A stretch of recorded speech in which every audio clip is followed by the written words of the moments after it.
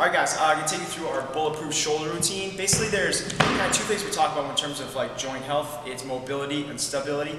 We work a lot on the mobility stuff with K-Star site and everything like that. But all the mobility in the world is going to help you out unless you have the stability to kind of hold that new range of motion in place. So we kind of use this bulletproof shoulder routine to kind of work on that stability so we own the new range of motion, not just renting it for a little while.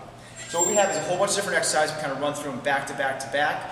One to the next, and it kind of like gets you set back, shoulders back, and get you all that tightness through the back and shoulders that we're looking for. So the first move we do is side plank. Side plank is on the side, just what it sounds like. If you're hardy like Mel is, or if you're a delicate flower like me, you can use a ab mat to kind of protect your shoulder. She's pretty hardy though. From there, you pop up on your side, stiff as a board. You're gonna reach through underneath, and then come up and expand your shoulder blades real tight back here. Reaching back through and back again. The big goal here is trying to squeeze the shoulder blades together. Again, reaching through and squeezing the shoulder blades back in here. This is kind of our goal, that scapular retraction. Again, reaching through and back. You can run right through this. We're gonna do 20 in a row. So 18, 19, 20. We immediately flip over to the other side. That's the other side. Hi. Reaching through, and again we got that scap retraction going on back here, reaching back and up. If you want a little added twist to this, you can put a band here. As you hold on to the band, it gives you a little extra tug, kind of an advanced version of that. 18, 19, and 20. Immediately from there, we're going to all fours. Plus a modified push-up Y hold. So the modified push-up Y hold, what we're going to do is we're going to set the shoulder blades back here, and then we're just going to simply raise one arm straight up in front of us. We're going to try and keep that right in line with our body without, here's the kind of kicker, without compromising the midline. We don't want to over-exaggerate that lumbar curve. Much like our overhead press, we're trying to keep our abs and our ribs pulled down. We hold this up here for 15 seconds, straight as an arrow. After that 15 seconds, we switch. We're going to the other side. Again, you see here, her abs are tight. She's not breaking at the ribs, creating another hip essentially. Just like our overhead position, straight line, hip to shoulder. Again, she holds that for 15 seconds. We're going to go back and we're going to switch. We're going to do each side 3 to 4 times. Keep that arm up. Again, abs are tight and pulled in. Okay? And then the other side, we run through that 3 to 4 times on each side. After that, we go to a push-up position. We do what we call scap push-ups. Essentially, we're keeping the arms locked out, the midline tight again. We're getting as big a range of motion as we can simply through the shoulders and the scapula. We're going to drop down, and then we're going to come up and round off as high as we can. And then back down again. We're going to get 15 of these guys.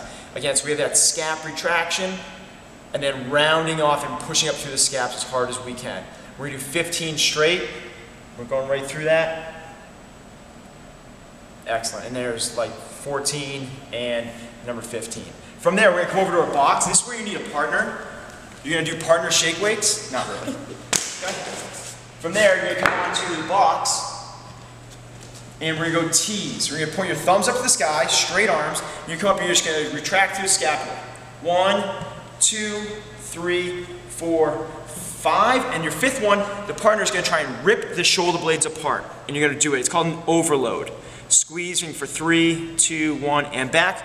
1, 2, 3, 4, 5. Squeeze and hold for 5, 4, 3, 2, 1. And again, 5, 4, 3, 2, 1, and 5, 4, 3, 2, 1. After 4 or 5 sets of that, we're going to turn it to W's. From W's, make field goals. Then you're going to rotate your palms and try and point your pinkies up to the sky.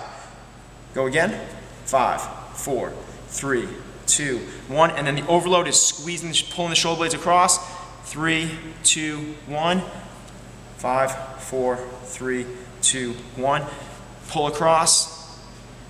3, 2, 1, and good. And again, we're going to go through that 4 or 5 times. If you don't have a partner, what you could do is you could do the 1, 2, 3, 4, 5. And that fifth one, grab a pair of dumbbells and hold them up there, really light dumbbells, or just try and like squeeze, squeeze, squeeze really strong. Okay, from there, we're going to go to what we call cuff isolation. A couple different ways we do a cuff isolation is first is lying on your side with a very light weight, 2.5 pounds, 5 pounds. Use a dumbbell or a plate, lying on your side, strike a pose, Mel. Perfect. Excellent. From there, we're going to set our shoulder blade back in our socket. Excellent. From there, we're just going to keep our elbow on our side, and we're just going to externally rotate the arm. We're gonna go for about 15 to 30 reps. Again, the big thing here is imagine your humerus kind of just on a stake, and we're just kind of rotating on that stake. Excellent. Imprinting the shoulder blades back there. Good. And go again. We're gonna get 15, 13, 14, 15. Switch sides. Strike a pose. She didn't strike a pose. 3, 4, blah, blah, blah, all the way up to 15. After that, you are done. That is our bulletproof shoulder routine. Get after it. If you don't have a partner, just no excuses. Just kind of get after it on your own. 2 times a week. All the other stuff is the mobility stuff. Hit it every day. But the scap retraction, bulletproof shoulders, twice a week. Get after it. Have fun.